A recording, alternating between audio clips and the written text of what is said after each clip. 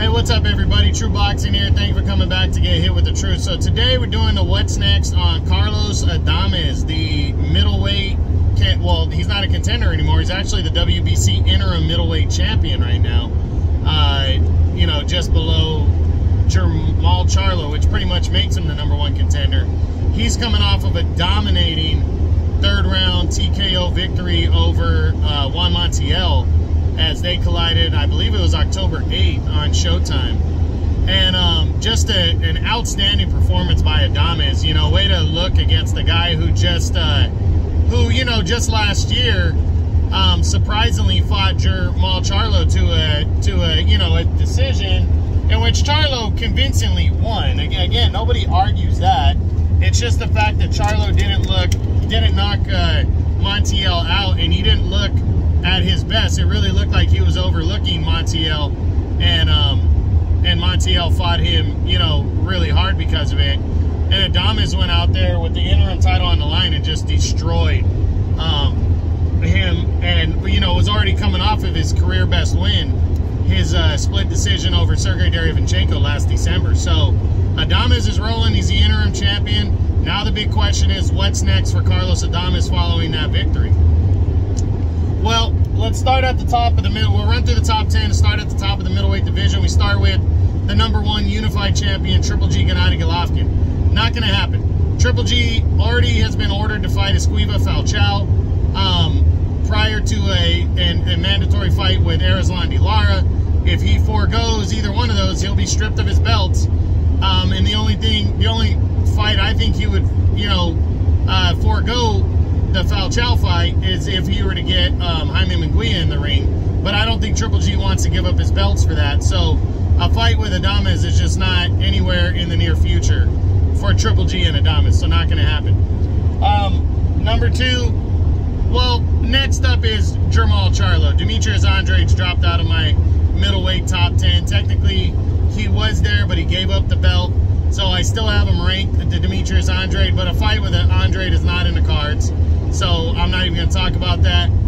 But Jermall Charlo, the undefeated WBC champion, excuse me. That seems to be the fight that should happen next. He's now, Adames is now the interim champion to Charlo's title. So, I can't see, the only avenue that I see that this fight doesn't take place next is if the WBC says, all right, we're going to allow Charlo to take a tune-up bout because he hasn't fought in a year and a half. Then he'll fight you next in Adames. But that's pretty much going to lock up Charlo's entire 2023. And we're still not going to see him in a major fight. So, I don't know. I think there's a possibility the WBC could order this fight next between these two.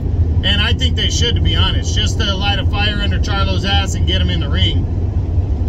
I think that's what should happen. Either that or Charlo gives up the belt and moves up to 160.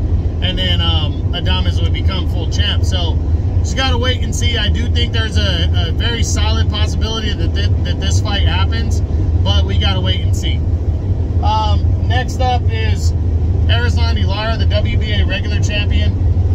Well, we know Lara is in line to fight Triple G, but I guess the agreement that was worked out with the IBF and the WBA on Triple G was that Triple G would fight the IBF mandatory first, which is undefeated Esquiva Falcao from Brazil. And then he would have to fight Erislandy Lara, the regular champion, to Triple G's WBA super title. So that means Lara and Triple G's not going to happen next. But would Lara and Adames be possible? And I still don't think so. The reason being, I mean, it would make a lot of sense for the two to lock it up, interim champion versus regular champ. Then the winner would pretty much be in line for 2 world titles. But those 2 world titles are with separate champions. And even though these guys are both with the PBC, it looks like other options just make more sense. Like with Adames, Charlo.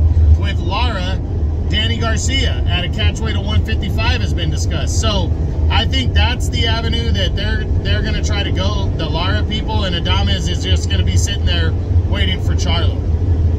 Now, next up, Chris Eubank Jr. Eubank, I think, is going to probably resume his career following the fallout of the Conor Ben showdown that was supposed to happen. I think he's just going to resume his career at 160. But I don't know if Eubank and Adames make sense next.